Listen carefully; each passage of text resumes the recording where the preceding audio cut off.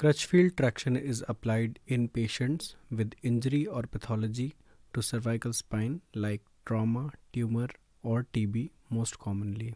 The patient requires absolute bed rest along with traction of the cervical spine to maintain its straight anatomical alignment. To apply Crutchfield tongs, patient lies supine on the bed with neck immobilized using a hard or Philadelphia collar. A consent for Crutchfield application is taken from the patient after telling him about the steps of procedure and complications related to it.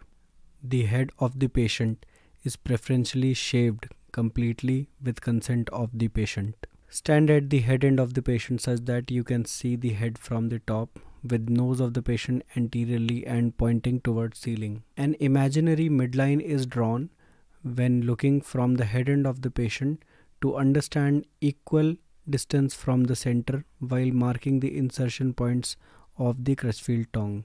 Another imaginary line is drawn which starts from the tip of one mastoid process behind the ear to the other mastoid process, which passes through the highest point on the vertex.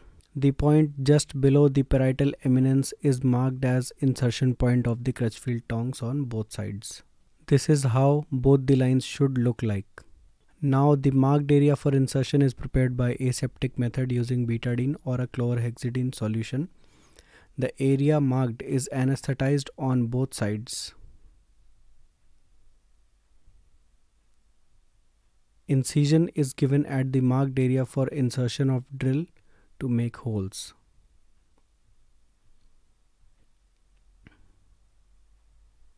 A handle should be used along with a guarded drill bit. The guarded drill bit is attached to the handle and the assembly is checked by rotating the lever such that the drill bit moves without any wobbly movement. Hand drill is used to make a hole in the outer table of the skull. The holes made using a guarded drill bit ensures that the drill hole does not reach beyond the outer table of the skull and thus inner table of skull is spared during this process. Holes are made by inserting the drill bit beneath the skin through the incisions made at the desired mark.